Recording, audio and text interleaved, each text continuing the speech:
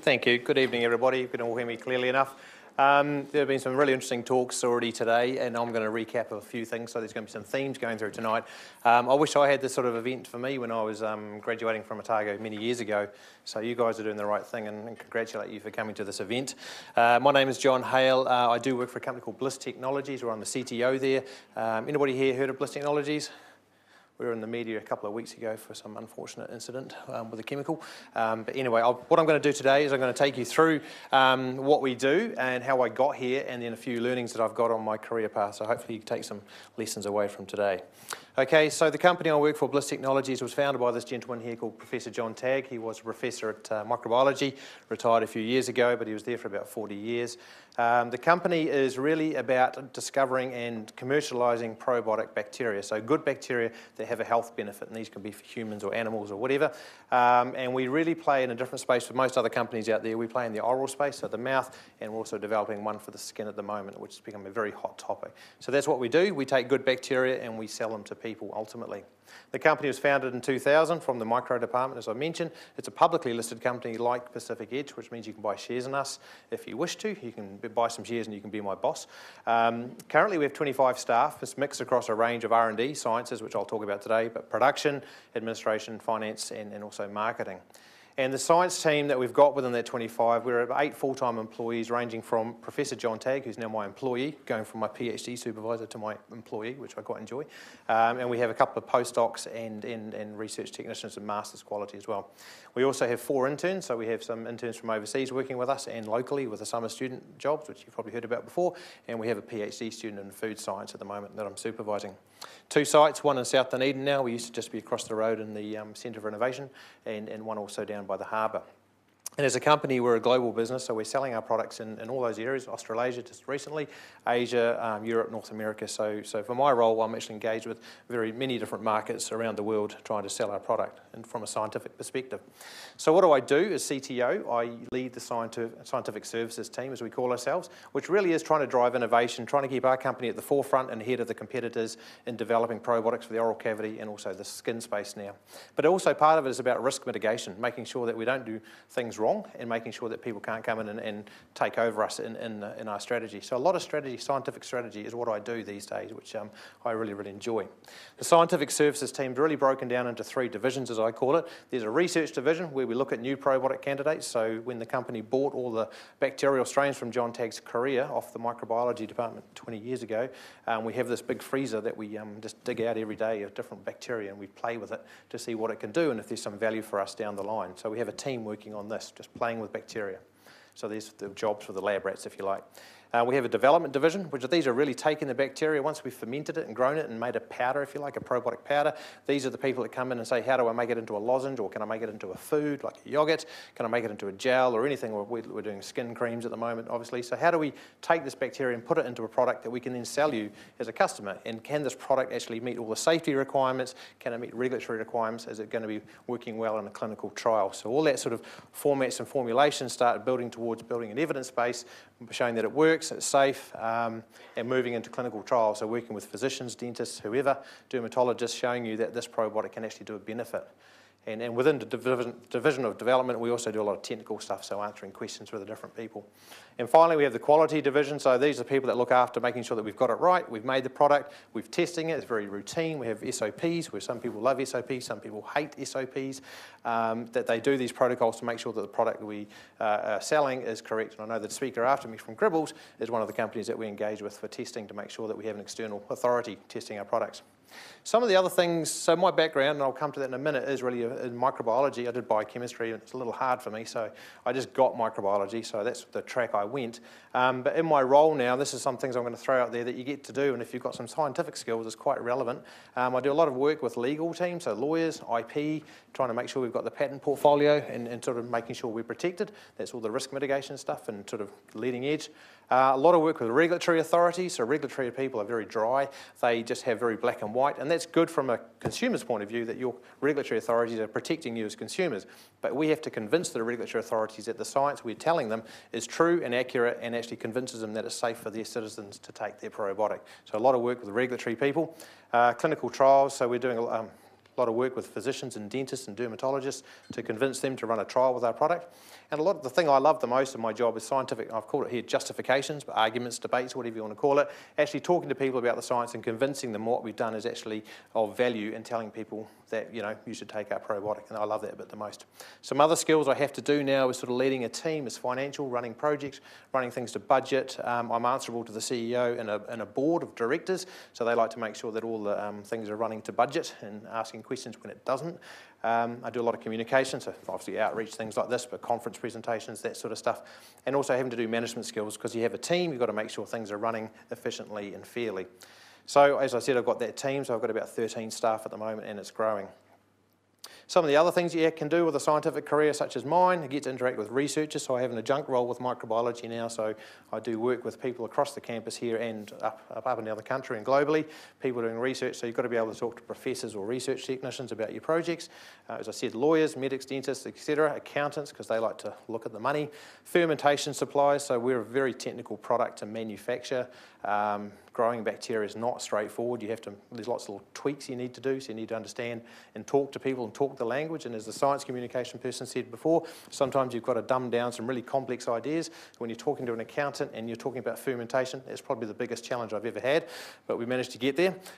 Talk to directors and regulatory people, sales and marketing, because I do a bit of work with their distributors who are selling our products across different cultures. And so there's quite a nice range of things there when you're trying to talk to people in India or the United States or Europe. Everybody's got a different perspective on science and on things, so you need to be able to interact and understand the sort of cultural nuances with that. So things I never thought I'd be doing, I'm now doing.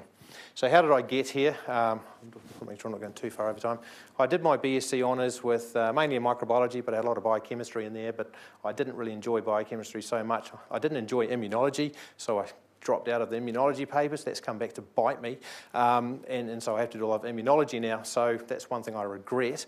But anyway, you can pick these things up later on. So what I learned after my BSc is I learned how much I didn't know. I've done a nice degree. I've learned a lot about bacteria, a bit about viruses and yeast, and a bit about the immune system. But I realised I wanted to know more. I really enjoyed about how bacteria made people sick, and I wanted to understand why. So I entered into a PhD program because I wanted to learn more. And for those of you considering a master's or a PhD program, I challenge you to this. What is your why for going into the PhD program? Don't do it because your girlfriend's doing it and you want to have a doctor title at the end of it. You've never been upgraded for having a doctor title, and I've never got any privileges for it.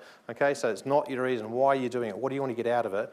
Is it for you to be able to travel? For me, it was to be able to do what I wanted to do. Partly that was travel, but partly because I was interested in the science. In my PhD, I learned to back myself in my research. I sort of went around getting advice from people, and then when nothing worked, I just had a go, and that taught me some valuable lessons just to do what you think is right, and do that first before you go ask people. And one of the things I'll challenge you when you're doing your research or even doing other things is just keep a track of your tools or your skills, which is a common theme today. What are the things you've learned? What can you do? Like a carpenter, can you hammer a nail in? Good, yes, tick. What else can you do? Can you do a PCR extraction? Can you do qPCR sequencing? Just take a track of what you can do, because that's what's going to make you more sellable down the line. If you're doing a thesis, then obviously we talked about publications before. Obviously a thesis is your key thing, but publications is what people are looking for to hire you. Other things you can think about are grants and patents. They also make you attractive as a future employee and ups your sell factor. After I did my PhD here in Dunedin, I had the opportunity to go to Vancouver to do a postdoc. I ended up working for Canada's #1 researcher, which I didn't realise until I got there, so it was a bit daunting. The first day I turned up in his office and I said, right, what am I doing? And Bob said, go away, come back in a week and tell me what your project is. So that was kind of freaky for me to go away from little old Dunedin to Vancouver and have to go design my own project in this really, really esteemed researcher's lab. And so I did that and I came back and he's like, sweet, go ahead and do it. And it worked out very well for me. So I got lucky, but I had a good team there. So once I did the postdoc, so I was on the academic track, obviously. You're more autonomous, so you've got to survive a little more. You've got more responsibility, start getting more students. But you get more opportunity, more engagements, more opportunities to attend conferences and things like that, and a chance to prove yourself. And I think I really enjoyed my first postdoc greatly, partly because Vancouver's a great city to live in, and I consider those as my fun years. I was then planning to go to the United Kingdom because I wanted to head back, that's where my family's originally from, back that way. And with the global financial crisis happening, there was no real jobs attracted me. So I met an Australian guy from Melbourne, a pharmacist, who offered me a job back at the pharmacy school at Monash, looking at how bacteria become resistant to antibiotics, and I found that was quite an interesting opportunity. So I went to work in a pharmacy school, which was a different step for me. It was putting myself in the deep end a little bit, and they do things very differently in pharmacy schools, I found. And I did enjoy my time there, but I kept that one rather short, because I got offered a position back here at Blis Technologies, which was founded out of the lab that I was doing my PhD in. They offered me a role here, so I switched from academia into a commercial role, where, as you've seen before, I've sort of started building up everything from commercial focus on science, but I still luckily have a foot in the door in academia, so I still get to publish if I find time. And don't worry, Ellie, I've still got millions of papers that should be published, and I get nagged about them all the time. So what lessons have I learned along the way? First of all, follow your interests. Don't do what you don't enjoy. I call it the get out of your bed test. Can you get out of bed in the morning for your job? If you can, then it's probably a job you enjoy. If you can't, probably time to change jobs, right? It's pretty obvious, but don't do a job you don't enjoy.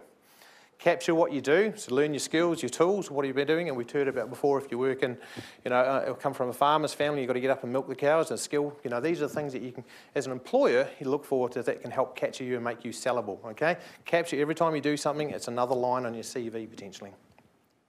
Just remember, some people like routine, some people don't. Both are valuable skills. From our company's point of view, we have quality roles which are very routine. That's fine, that suits some people. Other people like the dynamic role of research and things going wrong and it doesn't upset them. That can be a good job for somebody who wants to go down a research path. PhD, masters, bachelors, all are valuable. Don't let somebody think they're better because I've got a PhD, they're not. Some of the smartest people I know are research technicians with a bachelor's. So don't let somebody tell you the PhD they're better than you, because they're not. Again, what's your why? Why do you want to do it, and why do you want to go to what level you want to go to? Here's one I like. Easy is boring. If your job was easy, it would be boring. Challenge yourself, push yourself. That's what's keep life creative and interesting. Network. Come to things like this. Meet people. Come and talk to me afterwards, or any of the people here. I've never applied for a job. I've only ever met people through events like this, or conferences, etc. It's amazing how you can do that. And as somebody said, 20% of the jobs are advertised, right? Or whatever it was. Setbacks happen. My second postdoc didn't go the way I wanted it to go. I was not too happy about that, but it's just what it is. Setbacks happen, but you can learn from them, take the negative and turn it into a positive, and you can make sure it doesn't happen again. Back yourself, but be diplomatic. You know what you're doing, but if you're going to say something that you don't agree with somebody, make sure you do it in the right approach. And never stop learning. Science doesn't stop. It's always changing. We're into crazy technology with microbiome, ionic sequence, etc. now. It doesn't stop. You have to keep up. That's why I like science. And from somebody who's recently just advertised to employ somebody and who's just sifted through 65 CVs, here are some lessons that I've learned. Okay, very few people are shoulder tapped for a job. Okay, that's rare. Make sure you get out there. And you guys, I don't need to tell you that because you're here already. Some thoughts. Small companies are generally more versatile and you get more exposure to different things in the roles. So Blis is typically a small company. Larger companies usually have specialist roles. So if you want to be a lab technician who does nothing but testing, a big company will make sure you do that really, really well. Okay, so there's nothing wrong with that. But if you don't know what you want to do, a smaller company will give you some opportunities. Okay, bigger companies generally have more security. Make sure you're interested in the role, and are you going into that role as it's a career path or a stepping stone to something else? You've got to make that decision. On your CV, tell me your skills. It seems obvious, but it's amazing when you read CVs, people are not aligning the skills to the advertised job. Okay, it sounds pretty no-brainer, but believe it. Employers can look to buy in the skill set or they can build it. So I mean, they can either develop it or we can hire so we can do stuff. Tailor your CV to the role, but don't lie because you'll get found out. Be succinct. I got a CV with 28 pages. That one didn't get very far in the process, shall we say. 2 pages is as much as you need. And then follow up and engage with the people. If the advertiser's got a name, there's always a phone number and email. You can always just follow up and say, hey, I sent a CV and did you get it? I'm just checking. Just that simple step, mate, goes a long way. For your interview, be prepared. We've heard about this already. Look up the website of the company. See what they do. Who are their competitors? What's the opportunity? It really seems obvious, but you'd be amazed how many people don't do that. Don't be precious about the role. Not everybody gets a job exactly what they want. There are going to be elements of the job that you probably don't like, but it's good to understand them and just don't be precious about it. Just get on and do them. Ask questions in the interview. It shows that you've got some thought behind the process and you've got interest. That's always well received from the employer's side. And then after the interview, follow up a few days later saying thank you very much for the interview. Keeps your name in the mix, okay? those are just some skills. I'm happy to talk with anybody afterwards. We also have some internships coming up, so feel free to come and ask me later on. It doesn't matter if you're biochemistry, microbiology, or genetics, so they're always skills worth avoiding. Thank you.